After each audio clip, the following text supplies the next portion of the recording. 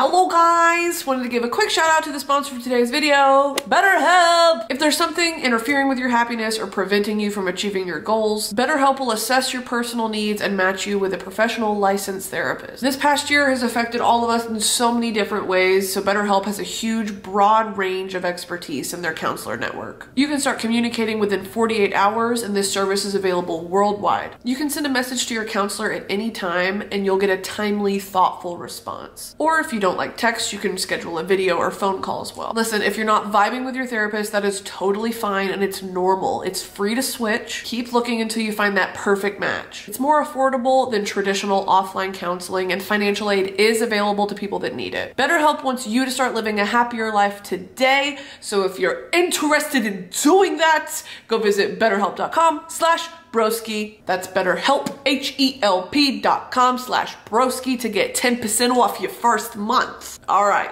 thank you again, BetterHelp. Let's get into the video. Hey guys, welcome back to my channel. Today I'm here with my mother. If you haven't seen our last video together, she is a ghost hunter as her side hustle profession. And I interviewed her about the basics of the paranormal that she deals with. In that last video, if you haven't seen it, go watch it. She talked a little bit about elementals, and a lot of you were really intrigued by this whole realm. And while Meesa, I call her Meesa if you guys watch Game of Thrones. Her name's Meesa. Meesa's specialty definitely is in the ghost, and I would say definitely like spirits and orbs sector of the paranormal. But she has had dealings with elementals and she knows a little bit about it. And I want to throw a disclaimer out there because you bitches in the comments do not come for my mother because she's speaking on the very basics of what this is. A lot of this overlaps with, would you say, a lot of witchcraft. It can, yes, absolutely. A lot of witchcraft when it comes to like fairies and fairy circles and how TikTok thinks they know everything about cottagecore and witchcraft. It's just whatever. Getting into that whole sector, that's not really what we're about, because honestly, witchcraft kind of scares you, I would say. Not that it scares me. I mean, I've got friends that are witches, but I just don't practice the Wiccan lifestyle. So it doesn't scare me. It's just an area that I don't delve in. Yeah. I asked y'all on Instagram for some questions that you would like answered, and she'll talk about what she's comfortable talking about, and we want to kind of stay away from the evil stuff, you said. Yeah, we'll get into a little bit of, you know, the malevolence. So let's get started. But I'm serious, don't bully my mother. If you want to know more about this, definitely Google it on your own. I know a lot of this it's findable on the internet, but some of it is from personal experience. So let's get into it. So to begin, what are elementals and what would you say is their purpose? You know, when I became a ghost investigator, obviously elemental is not really something that we focus on when we go into an investigation. It's a piece of the puzzle, of the big puzzle when we're investigating. So we always keep it in mind that it might be an elemental that we're dealing with, but we don't go out searching for them. So what are the differences? When I start talking about fairies, because I know a lot of you want to know about fairies, when we say fairies, we actually mean all of the elements. Elementals. It's all encompassing when we say that. And then we'll start getting into how they're behaving or what we're seeing in photos, if things are being moved around in a house, what's going on there. But anyway, the first one, the earth elementals, and those are things like gnomes, dwarves, our fairies, satyrs, pans, they're the kind of more the evil ones, elves, pixies, those kind of things. And I know that there was a question about astrology and how they're related. So if you're an earth sign, which would be Taurus, Virgo, Capricorn, then you might be more likely in seeing or feeling, I should say, some of these things. So now, by me sitting here telling you about it does not make me believe in all of this stuff. I have an open mind though. You just have to open your mind up, and it's whatever you might believe or maybe what you've experienced as well. So the next one is water elementals. And those are things like water nymphs, of course mermaids, sirens, and ondines. That would do your water sign, be your water signs of Cancer, Scorpio, Pisces. So if you're a water lover, if you like to be around the ocean, the lakes, you might be watching out for these kinds of creatures or these kind of interactions. And then the next one is air elementals. And that would encompass our Geminis, our Libras, and our Aquarius. I'm a Gemini, so that I'm an air sign. And this is mostly what's called a sylph. And a sylph is a very ethereal creature that deals mostly with our atmospheres. So, and it's very closely related to breathing, breath. They've been known to be able to change the weather or watch over our atmosphere as well. Sylph actually means butterfly in Greek. So if you ever looked up into the clouds and you kind of might see some wispies that might look like angels or things flying, that very well could be Sylph. So then the last one is our fire elementals, and that would encompass Aries, Leo, and Sagittarius. Fire elementals are probably the least known elemental. They are called salamanders. That does not actually mean they are a lizard, although they can shape shift into lizard-like beings. They are the spirits of fire. Without them, supposedly, we couldn't light a match or have any kind of fire without them. So the takeaway is kind of that all of these are physical manifestations of the Earth's energy. Yes, of the Earth's energy, but not just the Earth's energy, they also manifest off of human energy. For the most part, all of these elementals live outside, that is correct. They somehow are... Of the Earth. Of the Earth, yeah. You talked about protection. I've always heard of sirens and fairies and all of them as being mischievous and almost playful, teasing towards humans. Yeah, they actually can be. Are they more protective of the earth than of humans? We'll start talking about just fairies, okay? Because that encompasses so many things. Like I said, dwarves, gnomes, elves, pixies. Their number one goal is to protect our earth. And that is what they're here for. Their purpose is to protect our earth, make sure we have clean water, clean air, and we just get in their way most of the time. I mean, or we're inviting them in somehow based on something that's outside of our home that might be, you know, an element, a tree or a water source outside. Maybe you have a river in your backyard kind of thing. They can be very protective over humans too, especially those that deal with the land, like farmers. But they can be good and bad, and they can be very mischievous. So can you explain which ones are the most mischievous? The true fairies, okay, the flying fairies, I mean, and pixies would probably be the most mischievous because they're the ones that can easily go from one element to another, air to earth. They can follow humans, and they can really read human energy very well. They love music, so if you've got music playing in your house, even if you don't believe in any of this stuff, it might start making sense if you've experienced any of this stuff. They don't like salt. I'll tell you why in a minute. They don't like salt. They don't like to be thanked. Demons don't like salt either. Demons don't like salt either. Salt is very off-putting, but because it's from the earth. Aren't they of the earth? They are of the earth, but fairies don't really watch over. Fairies are freer. The gnomes are the ones that take care of the land itself. The fairies are kind of flitting around the trees and the bushes and the flowers. They don't really land much. Cleansing? Salt is cleansing, absolutely. It can also, it's a protection because it gives off these certain ions, and it's an energy that affects the way fairies fly, actually, and they don't like to get around it. It's almost like bug spray too. I mean, they don't want to be around it, so it's the energy that the salt is giving off. Fairies, they also love sparkly things, so we're going to talk about the mischievous nature of fairies. If you've ever had anything move around in your house, you know, especially if you're missing some jewelry, as long as you don't think somebody's stealing it from you, they like sparkly things. So they're going to take them and move them around. It's interesting to think about how, like, the origins of things like Harry Potter and Lord of the Rings and Peter Pan and, you know, all, even like dragons and getting into stuff like that. This folklore dates back centuries. Centuries and thousands of years. I mean, before Christ, before whatever. So I always wonder, and even Greek mythology, a lot of what you were saying earlier, I was like, you know, even like the words have a Greek origin. Absolutely, yeah. We're talking 14th century, 15th century, even, you know, even before then. You can find paintings, you can find writings. It always makes me think, what if this is something that used to exist and doesn't now, or does and there's a veil between worlds now, it used to be open back then. I always think that because these folklore continues through this day, there has to be an element of truth. Absolutely. Well, yeah, I mean, and they're part of our you know, our elements of our world. Right. I mean, but you know, you talk about that thin veil, you know, with all of my investigations that I've been on for spirits, there is a even thinner veil between the fairy world, the other world, and us. That's why fairies can touch you. That's why if they are mean or they're mad at you about something, or they can actually harm you. They can scratch you, bite you. What's the difference between that and a demon? Demons are usually from a human form, and something in their spirit has gone bad. So that's totally different. But if you have a scratch on you, how can you know? Well, that's when we start questioning. But there are evil elementals out there as well that are shapeshifters. So you have to really be in the situation, and then there's a whole other realm of, there's aliens too. The evil side of it, you just have to kind of feel it out and see what kind of energy you're getting when you're in the moment. You have to know your surroundings, and you have to see what kind of evidence you're getting to kind of determine. Sometimes we don't know. Did we get a scratch from an evil spirit, or did we get a scratch from some mischievous gnome? But very rarely are we thinking that. Like, did a fairy scratch me? We don't really think that way. Do you have stories of personal stories and the ones you've heard? Well, all I'm thinking about right now is when you go unknown with a pocket knife, just like running through your home. I'm just going to tell two stories that I have. I just kind of knew they were elementals. How? I don't know, because I knew that they weren't spirits.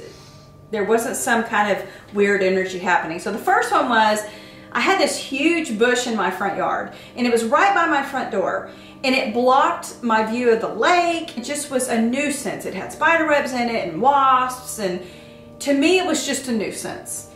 But it was a living thing, right? And so I'm sure that if you believe in all of this, these earthly elementals, that was probably a home. You know, when we talk about, oh, don't cut down trees, you know, the birds' homes. Well, I'm sure we're destroying elemental homes, if you believe in that. Creatures you can't see also live there. Can't see. I had my dad come over and cut down this gigantic bush. It was probably 8 feet tall and probably 5 feet wide. For like the next week or so, I start seeing this entity in the mornings. It was mostly in the mornings in the sunshine, when the sunshine would come in the corner of my eye, you know, your peripheral vision, this flash of black, like, run past me. You know, like if you had an animal and like your cat ran by or something. I don't have any animals. And I could see, like, it was a little being, and you could see the limbs on this being in the head, and it would run. People.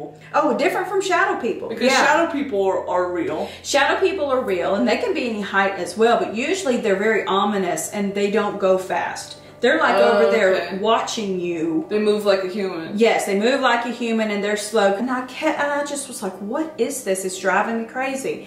And so I did a little more research into forest. Stick figures around my door. They look like stick figures, so weird. And I did a little more research into forest fairies and like tree fairies and all of that. And sure enough, one of the things that I read about them was that they'll try to get your attention, but they're very playful, and they don't want you to really see them, but they do. Like they try to, you know, like I'd be brushing my teeth, I'd say now about to turn, and I can't see it anymore. So that happened for about a week or two, and I decided I'd had enough. By then I knew. So I saged my house, and I just was like, you're not welcome here anymore. I opened my door, you know, and I put the salt on they have not been back, whatever it was. Kind of like a mischievous elf. Okay. All right.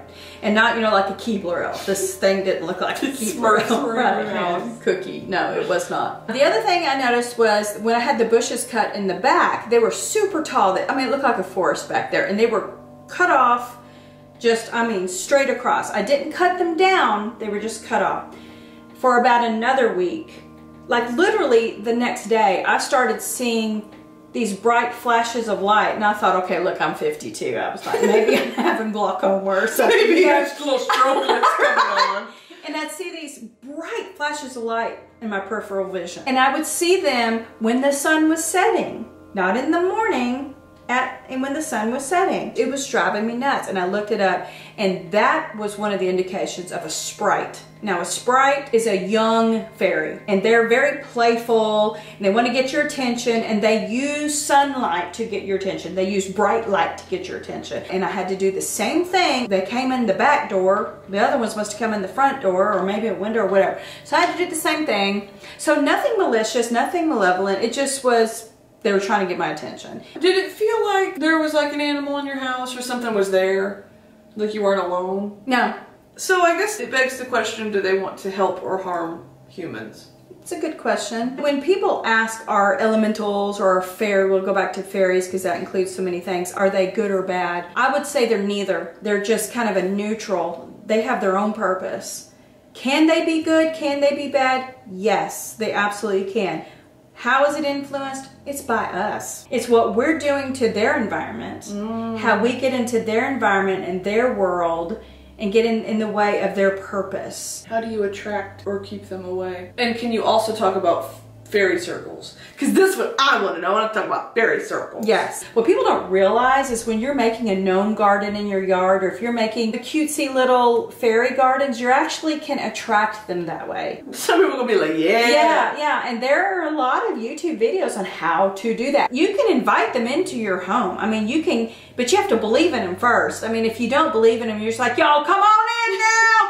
That just isn't really going to do it. This isn't a situation where they're your pets. No, we don't want a pet fairy. It's just because let me tell you, we're going to get into it with the mushroom circles and the fairy circles. If you invite them in, it's a lot harder to get them out. Yeah. So okay. What's a fairy circle? So we're going to talk about fairy circles. Fairy circles have been around, I mean mushroom circles, because there's different kinds of mushrooms that actually make these, and some people say it's all scientific. It's a certain kind of mushroom species. Some of them are poisonous, some are not, some are colorful, some are not. They say that fairy circles are created, if you believe in them, by fairies dancing in a circle. And they dance in a circle so much that it makes the mushrooms grow along the path that they're actually dancing, because that's one thing that fairies love is music, and they love dancing. And these fairy circles can actually grow bigger and bigger and bigger, as big as like 600 meters.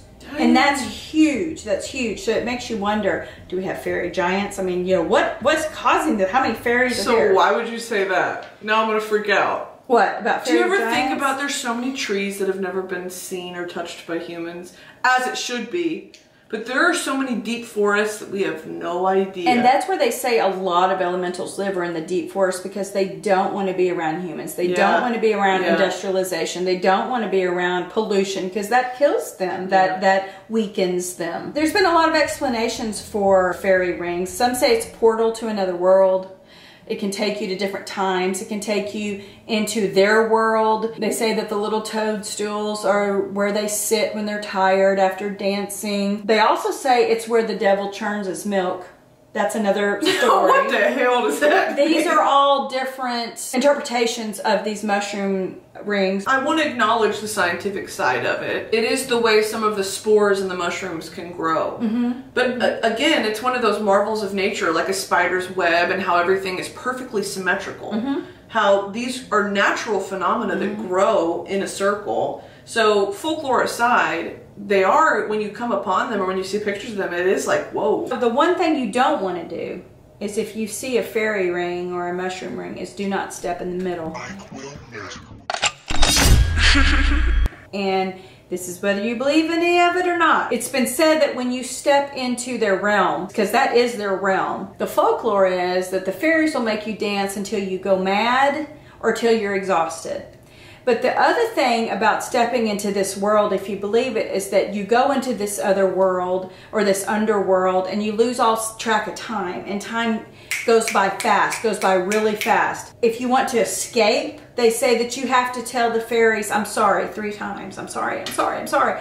And they will release you from their ring, their fairy ring. I'm not saying that if you step into one, oh my gosh, you're trapped and you can't get out, you know, like a mime or something, but these are just folklore stories. Is there any evidence of it? I can't say. Are there any, as it stands, accurate representations of elementals in the media, in movies, TV shows, books, plays, whatever, and also, what do you think about Tinkerbell?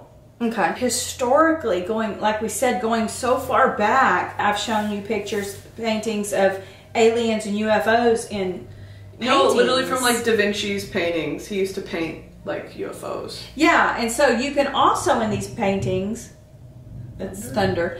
Also, you know, the sylphs must be mad at us right now because we're talking about I'm gonna kill myself. But in these paintings, you can also see fairies and gnomes and elves. If you look, I will tell you some good movies that I think are really good representations. One of the top ones that I remember in the 80s, and I know it was the 80s because that was my generation, was called Labyrinth. And it's got David Bowie in it. Legend is another one that's got Tom Cruise in it. Pan's Labyrinth. Willow is another really good one. And then, you know, we had some questions about Avatar. People really wanted to know, is Avatar reflective of, because that movie, they're so intertwined physically with nature. With nature, right. And I would say that the Avatar creatures, they are an alien species. I don't think they are elementals, but they live among the elementals. Do you think that in the deep forest it's similar to an Avatar world? Absolutely, I do. I think there's so much that we cannot see that's happening in the forest. And in the bottom of the ocean. And yes, in the bottom of the ocean as well. Now let's talk about Tinkerbell. Walt Disney did not create fairies. And also, backstory, Peter Pan, the Genesis wasn't 1953 with that movie. It was actually, it was written in 1904. 04. Mm-hmm. So, again, way before modern cinema to romanticize it. This was a play that was turned into a novel that was turned into a movie. And the concept of Tinkerbell has been ever present. There's old sketchings and drawings, you know, and it shows a creature that looks like more like a moth, but I mean still a flying something. She was a fairy that supposedly mended like pots and pans and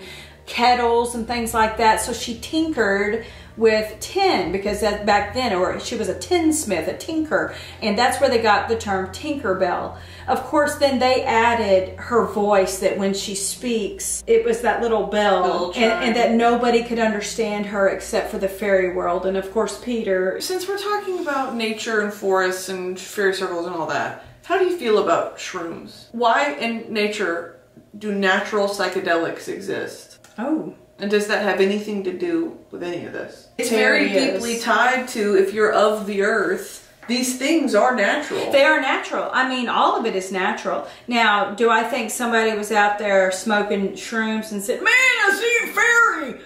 I don't know. I mean, have you ever heard that absinthe? They call it the green fairy. You know, you sit there and drink it and you'll start hallucinating that there's a green fairy on your shoulder and all of that. It's thunder again. But I do believe that these natural things were put on earth to help humans, to help pain management, anxiety. I mean, are we using them correctly? No. But I mean, they've got to serve a purpose. Okay, so Brittany had said that some of y'all were asking about evil. Were there evil elementals?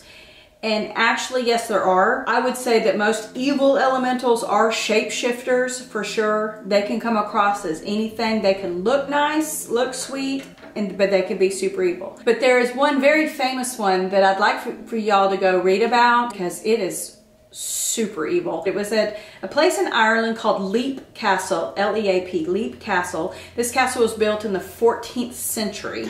And then in the late 20th century, a woman by the name of Mildred Darby bought the castle. They started seeing an entity there that just stunk like it was rotten.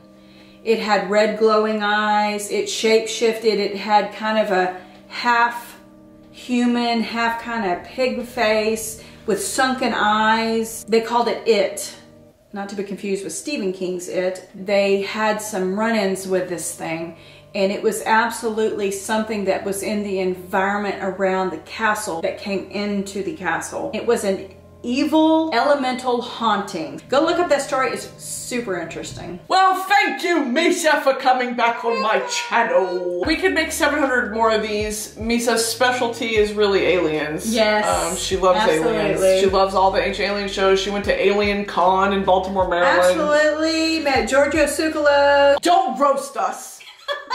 Do your own research.